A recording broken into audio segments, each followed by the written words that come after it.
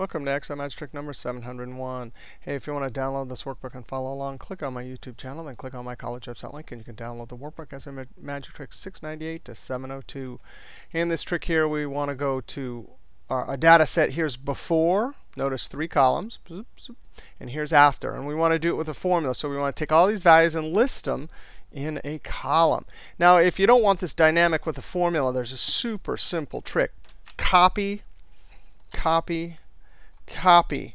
And just to show you, you go to the home clipboard, right? It's all listed there. Now let's come over to some column somewhere else and click Paste All. I do not know why that didn't work. Let's try it again. Paste All. There, I don't know why it didn't work the first time. Alt EAA.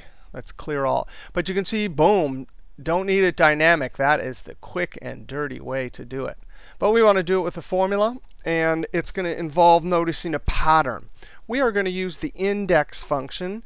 Index can look up from a table, and you just need to tell it the row and column.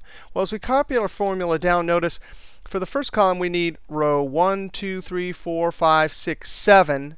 And column 1. When we get down past this mark right here, we need somehow our index formula to switch. Go back to 1, 2, 3, 4, 5, 6, 7, and have 2 for the column. Similarly, 1 to 7 for the row, 3 for the column. So this is the pattern. If we were to say equals index, the array is this whole table, F4, comma, I should have made this. There's the 1, 2, 3, 4, 5, 6, 7. And then we start over again, 1, 2, 3, 4, 5, 6, 7. And here's the column. 1, 1, 1, 1, 1, 1, 1, and then 2. Control. So if we copy this down, you can see it works just fine. When it gets down to here, it's looking at 1 and 2. So 1 is the row of the data set, right? 1 and the second column. When it gets down to 4 rows, second column, 1, 2, 3, 4. Within this data set, 4, 2. So how do we create this? Well, I did a video just a little while ago, 692. And we're going to put those formulas for number incrementing to use. So we have 1 to 7 equals, and we'll do mod. Mod gives you the remainder. So if you say, hey, mod, what is the number 3 divided by 2? Well, there's 1, 2 in 3 with a remainder 1. And so mod gives you the remainder. Well, the number for us is going to be, we need to increment. As we go down, we need to go 1, 2, 3, 4, 5, 6, 7, 8, 9, 10, 11, 12. So we're going to use columns. Sorry, I'm going across rows. And the last one we did columns. So we're going to do rows. I'm sitting in I4, so $4, I4. And we want to subtract 1. This gives us 0, 1, 2, 3, 4, 5, 6, 7, 8, 9.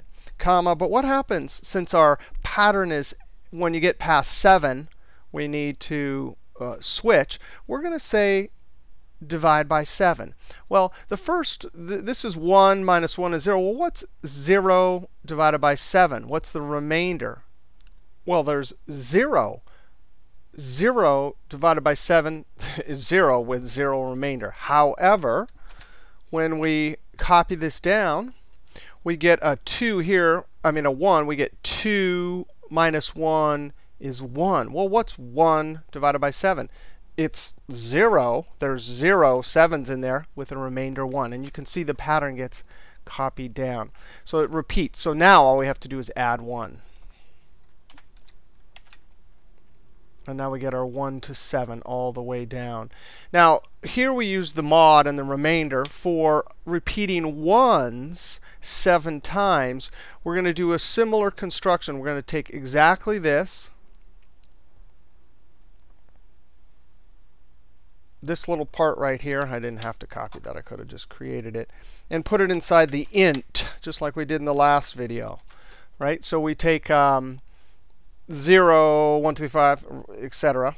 But you got to put this in parentheses. So this is going to give us 0, 1, 2, 3, 4, 5, 6. And you divide by 7. That way you're always getting a decimal here. So you're going to get 0 point something all the way up to 1. Let's just see what this looks like right here.